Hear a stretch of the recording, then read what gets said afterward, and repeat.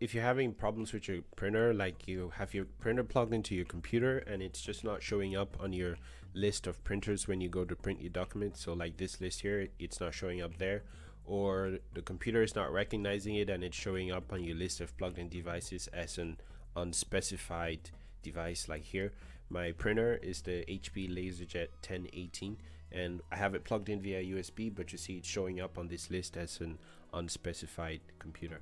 I tried all the stuff I could read up on the internet and none of it worked, so I tried something else and maybe this might work for you as well. So I'm just gonna run you through what I did. So what I'm gonna have you do is go to right here on the Windows Start button and just type in Control Panel. And what you want to do is you want to open your Control Panel, and right here you want to click on the option that says Devices and Printers. So find Devices and Printers and click on that, and right here at the top you see there's a list and your printer shows as an unspecified device. Just ignore that for now, just click on the top, this option that says Add a Printer. Alright, so this pops up, and what you want to do is click the option at the bottom here that says the printer that I want isn't listed. Right, once you click that, click the last option here which says add a local printer or network printer with manual settings. So click on that and then click the next button, right? And then you see this option that says use an existing port. Click on this drop down menu list, and if you have it plugged in via USB, so look for the option that says USB. For me, the option that says USB is the one here at the bottom. You can see USB 001. So I'm going to click on that, and then I'm going to click next, and then here I have a list of that pops up, right? So to install the printer driver, so I have a list of manufacturers, and once I click on the manufacturer I get a list of drivers or certificates that I need to install. So before you do that, what you should do is click this button that says Windows Update, and basically what it does is it's gonna check and update your list of manufacturers and your list of drivers and certificates for the different manufacturers.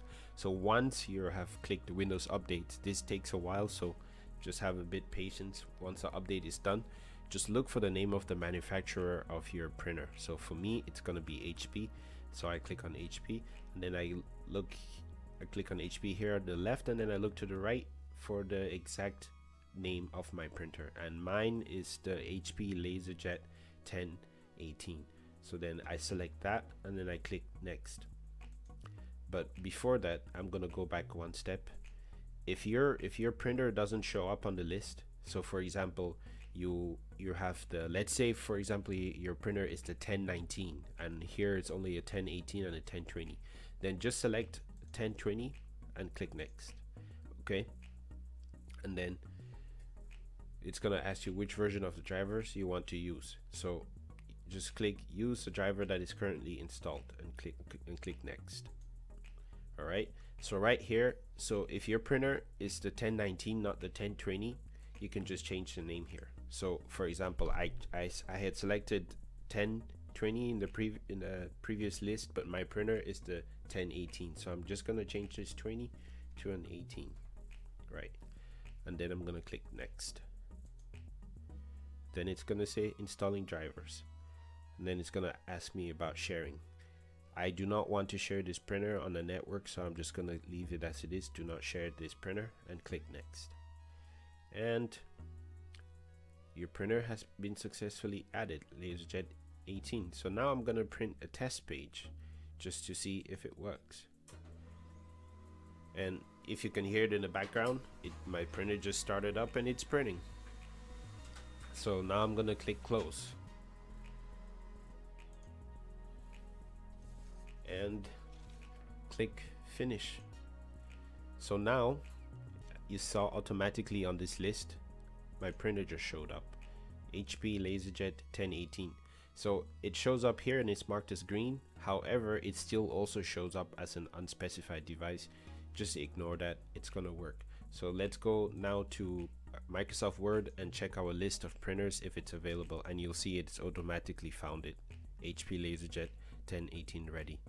So yeah, that's exactly what I did. Maybe this works for you, maybe not. Let me know if it works, let me know if it doesn't, and drop some comments if you found some other methods of dealing with this problem. Thanks, I appreciate it. Like, subscribe if you want. Don't, it's cool. Have fun. Bye.